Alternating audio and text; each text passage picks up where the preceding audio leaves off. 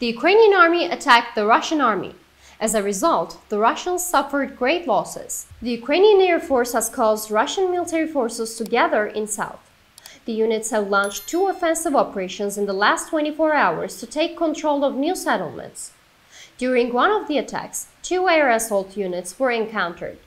The Russian army was damaged during the counterattacks and was forced to retreat to its original positions, losing its tanks, armored vehicles, and military personnel. 2 Russian prisoners of war contributed to the Ukrainian Prisoners of War Exchange Fund.